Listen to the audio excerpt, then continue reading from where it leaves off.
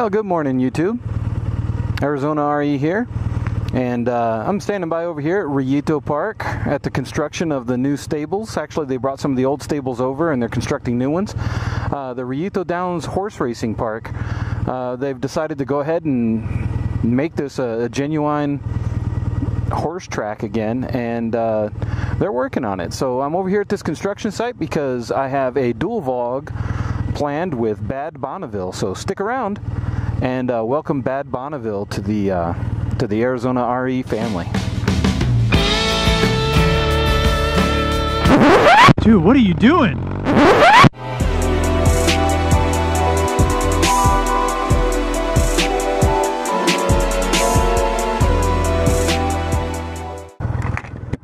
Hello. Hello. Hey, is this Bad Bonneville? Yeah, it is. Is this Arizona RE?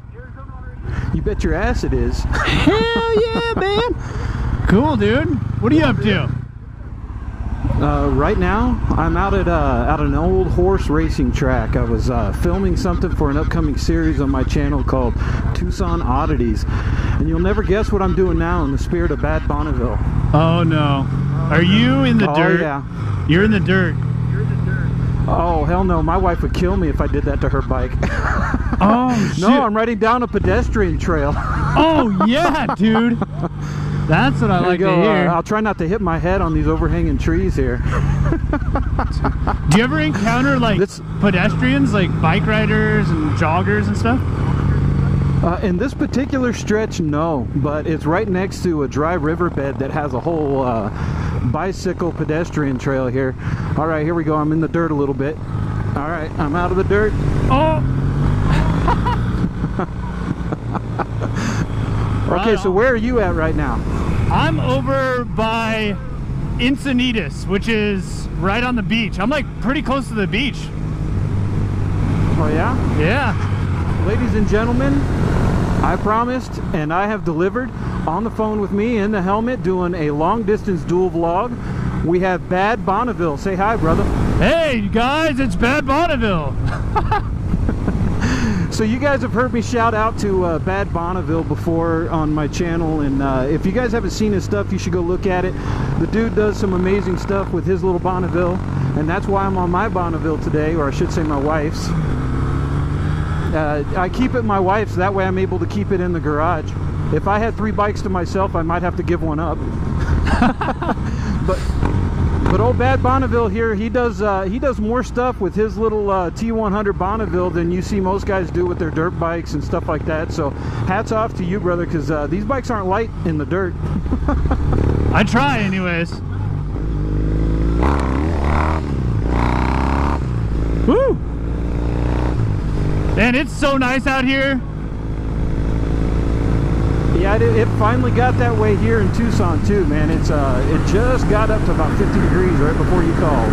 Man, I was looking at the map and I saw all sorts of Doppler all over your area.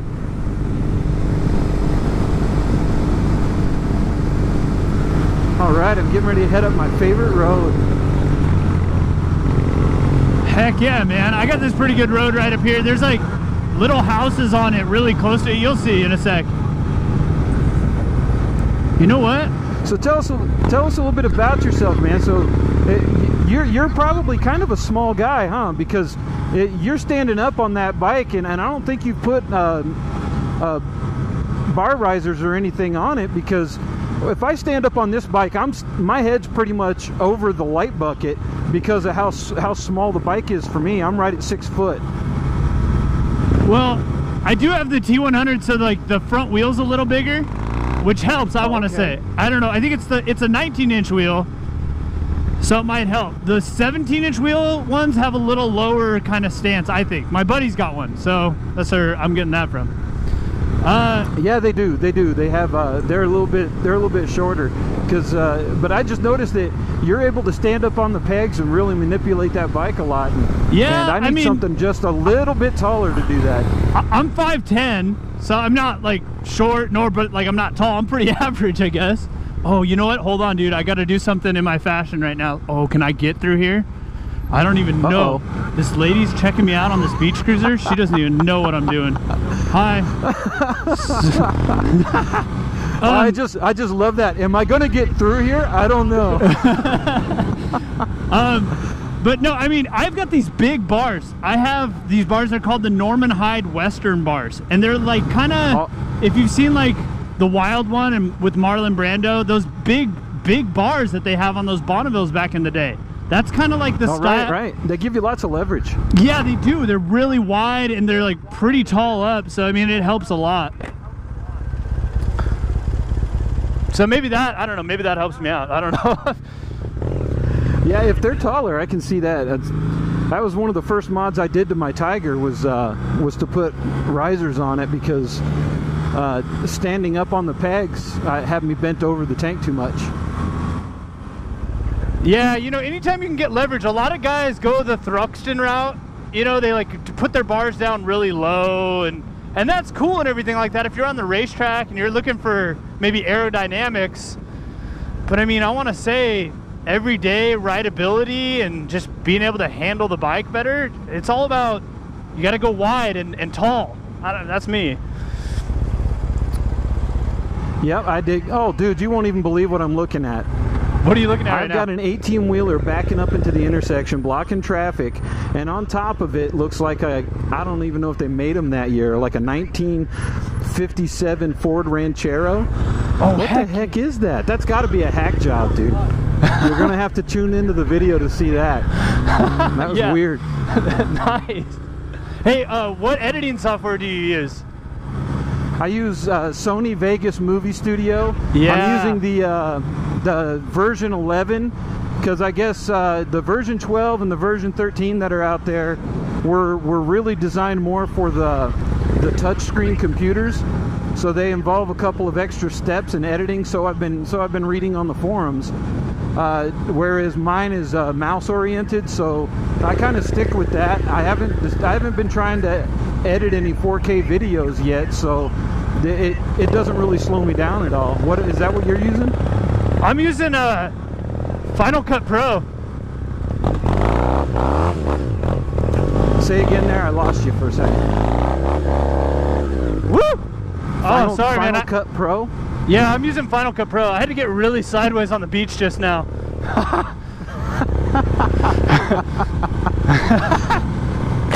Yeah, sorry about that. No, yeah, I use Final Cut Pro. My wife has an iMac, so I just figured, and I started with iMovie, so I just figured it would be appropriate to just, because you use all the same commands, and I already got used to that, and I don't know, that's what I use. Right. It's enough for me. Well, right on, man. Hey, you got to come out here to California sometime, man, and see some of this stuff out here. It's amazing. Well, no doubt about it. San Diego's a popular vacation for people from southern Arizona to get to see a little bit of water. Heck yeah, man.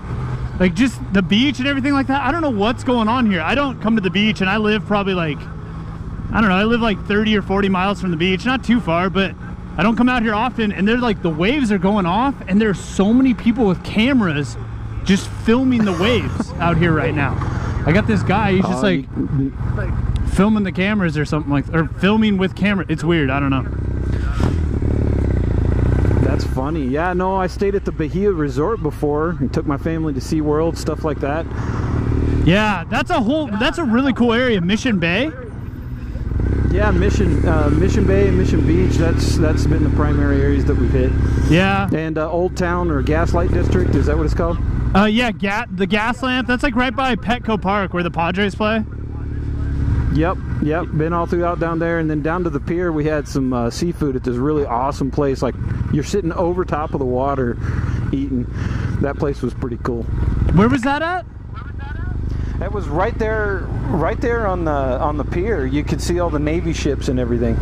Oh yeah, I know what you're talking about. I'm trying to think. Dang, yeah, that sound, I don't know. I don't know where it is. Oh no, I know what you're talking about. That's by like Pacific Beach area. Yeah, I know what you're talking about, I think. Yeah, it was near downtown. Like you had downtown right behind you, and then you had the Navy boats and stuff out to the open ocean. And then there was a really cool cigar store right next door there, so that's why I remember it. Ah, there you go. Cigar aficionado. Little bit. So, do you live close to any mountains? Any mountains? Yeah, like mountainous areas where it, like might snow. Oh yeah, no. Watch my last vlog, bro. Way up at the top. I'm right at the foot of the Santa Catalina Mountains. Okay, cool. We got Mount Lemmon up there. That's like a huge motorcycle attraction during the summer. Oh, right on. Shoot, yeah, I went out. I don't know. I live right next to Palomar Mountain, and I've done a video out there before, but it snowed quite a bit out there, and I tried to go out there while it was snowing.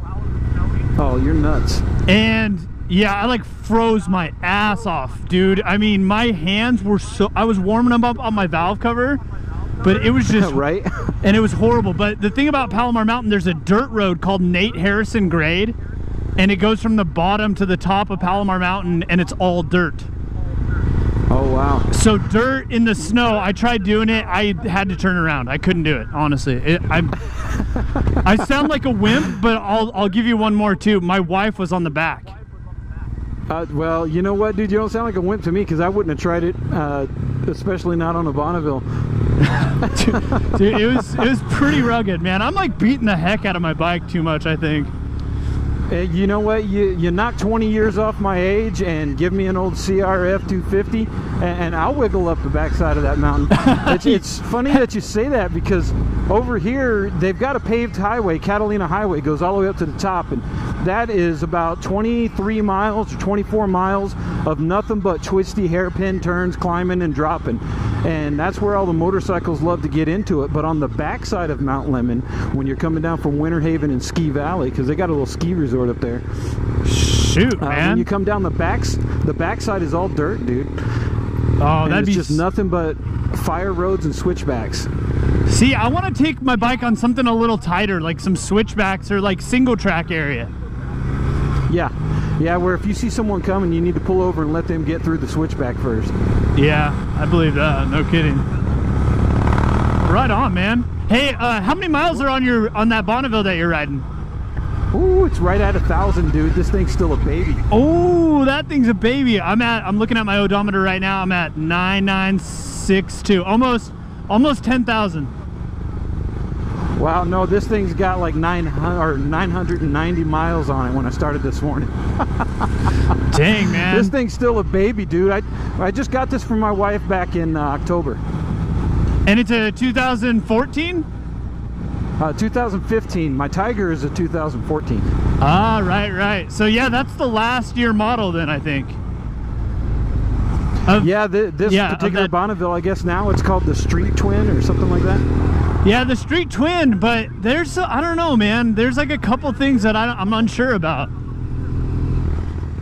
Well, so I think the Street Twin is it's the mag wheel, 17-inch mag wheels.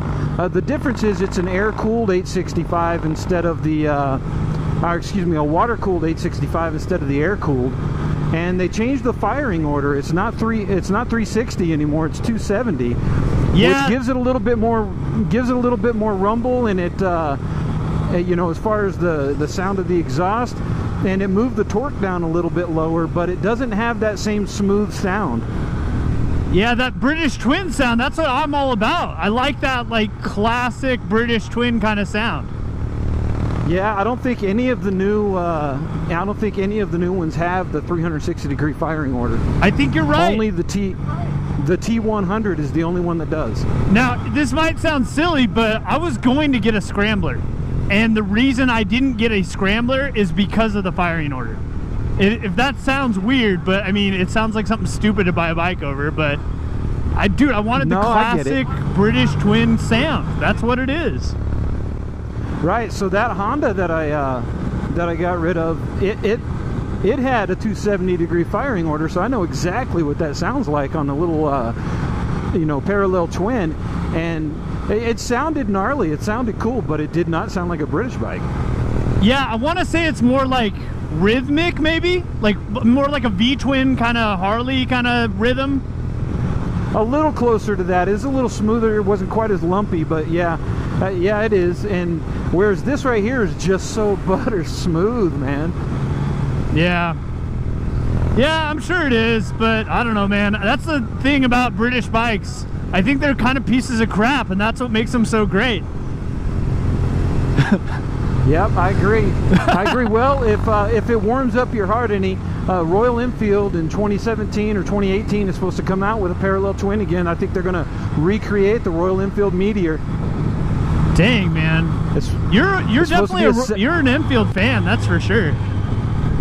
Oh, there's no doubt, bro. Those bikes won my heart, man. Those bikes are just the shit.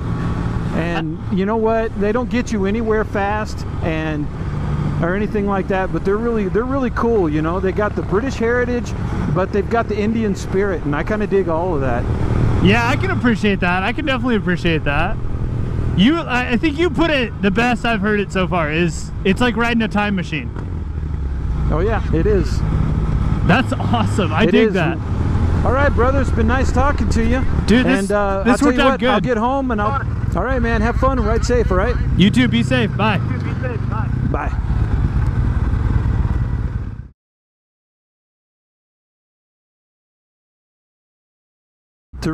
Filtering along. Sorry. What? I was doing a little bit of illegal filtering or lane splitting. Oh, yeah. You're not allowed to do that there. Dude, I subscribed to Captain Rabunctious.